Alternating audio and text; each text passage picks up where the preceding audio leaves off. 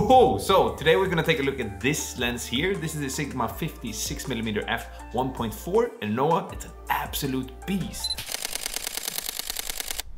Yo, Karla Fretta, my name is Arnoldur. I am a photographer and filmmaker from Iceland, and as I just said, today we're gonna take a closer look at this lens here. I'll show you what it can do for both photography and videography, and I'll be honest with you, currently this lens sits on my camera almost all the time. This is definitely one of my favorite lenses to use at the moment, especially when you're photographing models and doing portrait photography. It's razor sharp and it's wide open. You see this? This is like, whoo! This looks so good. And it's super small and lightweight. What more can you ask for, really? And I know what you're thinking. Yes, it's a great lens for photography and especially for portrait, but is it any good for videos? Yes, it's good for videos. Take a look at this.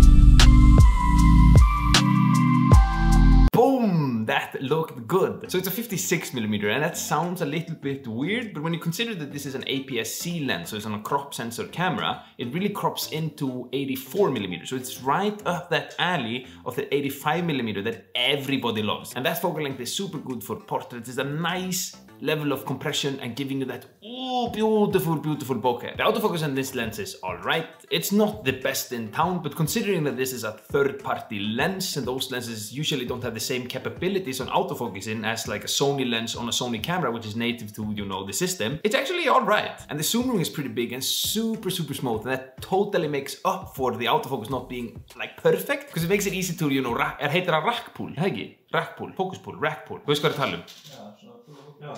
Focus pull. Having a little complications with the English, you know. Just as the autofocus on the Sigma is not native to the Sony, English is not native to this body right here. But I was saying that the focus ring is very smooth, which makes it very nice to manually focus pull. Now, before we dive deeper into what this lens is capable of doing in photography, which is really where I've been using this lens the most, let's take a closer look at the build quality. Alright, so this is the lens. You notice that it's super small. It feels good in the hand. It's not super lightweight like the Sony 35mm, but it's small. You think, I mean, this is super small. The first thing that you probably will notice is that the zoom ring is pretty big and it's super smooth. And I've said it countless of times, if a zoom ring is not smooth, it totally ruins the entire lens. So this is like, this gets big ups. Now, another thing that you will notice is that the lens is wide open. This is, I mean, this looks beautiful. And when you take it down, you see the blades, they're big and beautiful and they look super nice. And if you take a look at the rear, it looks like this. I'll be honest, I'm not 100% sure if it's weather sealed or not, but I'll write it here, yes or no, so I can do the research on that afterwards. But it looks pretty nice, and again, you know, I mean, whoa! Being at that 1.4, it lets in a lot of light. Beautiful. And the last thing we can take a look at is the glass. It looks very nice. And as I've been saying, you know, the lens is very small, and I really appreciate it when you find small lenses, because it's so easy to put this in the backpack and carry it on, you know, wherever you are going. So this is the build quality. Let's move on.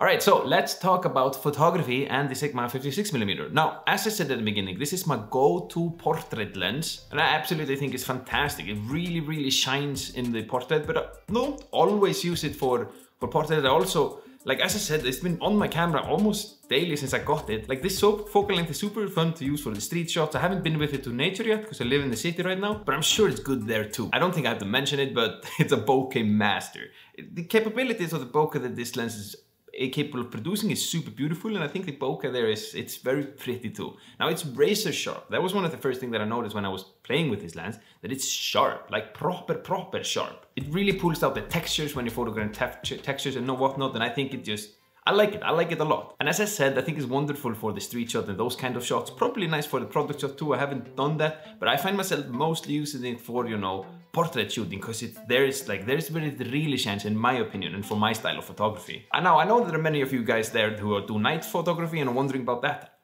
I have to admit, I don't really do night photography. I would love to do it, but I haven't, like, I don't know why, I haven't gone into it yet. But I think it's like, you know, I'm gonna do this one more time, okay? It lets in so much light. So I definitely think, and when I've been doing research and talking to other people that have this lens, it makes night photography just easy.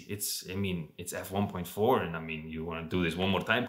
And above all, it's small and easy to carry. Now, is it all perfect? No, definitely not. One thing that is good though, is that I haven't really noticed any big chromatic aberration, so there's no real, I don't know how to say that word, by the way, I've gotten comments on that. Like, there's no big fringe. There is some barrel distortion, or is it the cushion distortion? Like, it goes like this, little distortion that in the lines, but it's no biggie, for me at least. But then I think that is worth to mention is that it's not stabilized. So if you are like me, who are shooting on a camera that is also not stabilized, that might be a problem for you. For photography, I don't really think that. Maybe for you night photographers who are doing it handheld, it might be, but for me, for photography, not at all. And I'm so used to not having a stabilized camera that I don't really think is a problem on the when I'm doing the B-rolls with this either for videography. But it could be, you know, it would be better if it had, you know, stabilized, but it's not. So that is definitely a minus there. And then one more thing that I think is worth to mention is that the minimal focus distance is 50 centimeters. So it's not, you cannot go very close with this lens. That's just